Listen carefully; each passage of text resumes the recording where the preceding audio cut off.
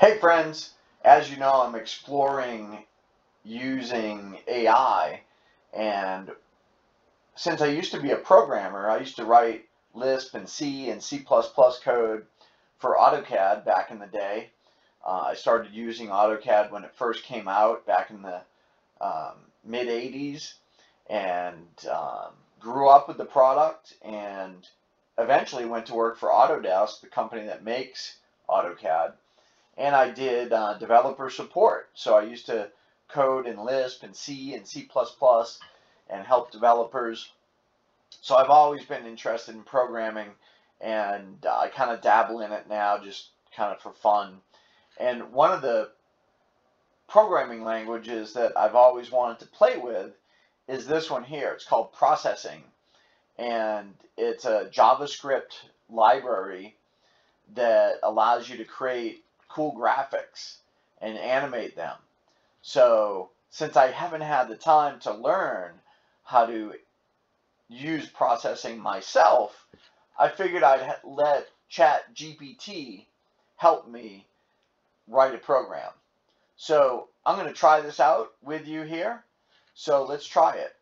So I'm going to say, can you write a program in p5.js? That's what processing code files are.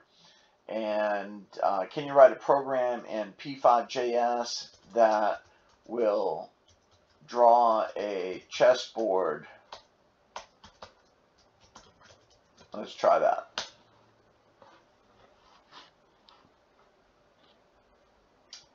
So in a matter of seconds, you can see that ChatGPT knows what I'm talking about and writes out the code for drawing a chessboard. Now, can it write a full-blown program with one question? No. But you could use ChatGPT to write different pieces of a program. So if you know what to ask for, then basically you don't need to write any code. You can have GPT write it for you. So I'm going to be exploring this more. So let's take a look at this code and see how it works. So I'm going to come over here to the p5js editor, and I'm going to paste it in, and I'm going to run it. Look at that. Done. You know how long it would have taken me to figure out how to do that? Well, ChatGPT did it in a matter of seconds. And then it told me about the program and, what it does.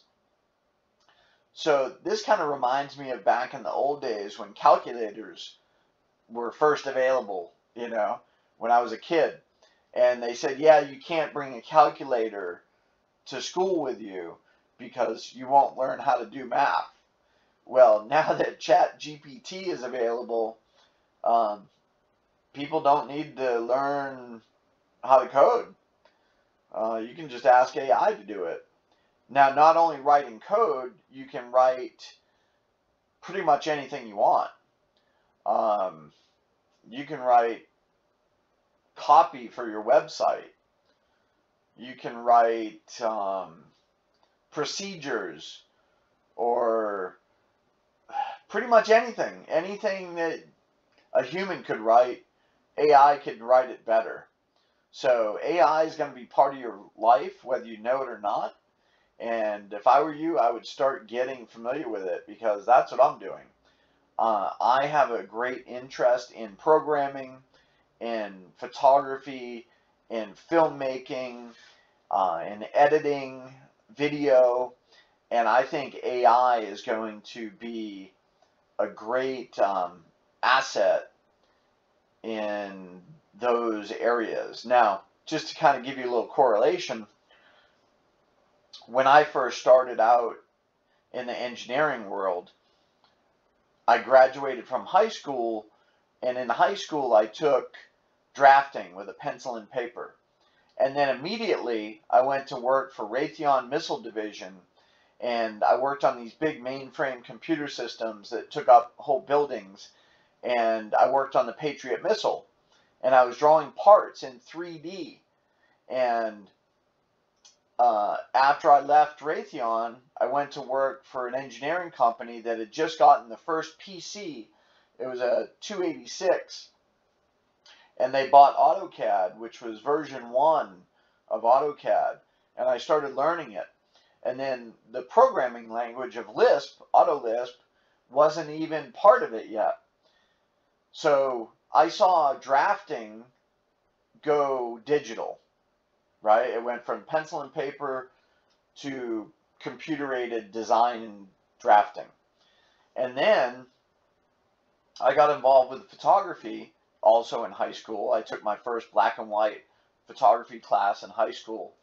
And years later, I went into photography full-time when it was converting from film to digital, because I had already seen the transition from pencil and paper to computer-aided drafting, and now I was seeing the same transition from film to digital. So now we are seeing the transition from manually having to do things with knowledge in our brain to having AI help us do things. Now, if you thought computers made you productive, you know, when they first came out, you know, that was the big thing. Oh yeah, computers are going to make you more productive. You know, that's what Bill Gates said, and that's what Steve Jobs said. They all said, oh yeah, these computers are going to help you be more productive. Well, they really just gave us more to do. They didn't, you know, make us more productive necessarily. But now with AI, I think it's going to make us more productive. And I am looking forward to all the various ways that AI is going to help us in the future with creating art and creating movies and creating stories. I think it's going to be really cool. So stay tuned to my channel and see what else I come up with here. I am brewing some really cool stuff that I want to use in films and art, and if you like that kind of stuff, then stick around, hit the like button, hit the subscribe button, and keep on coming back. All right?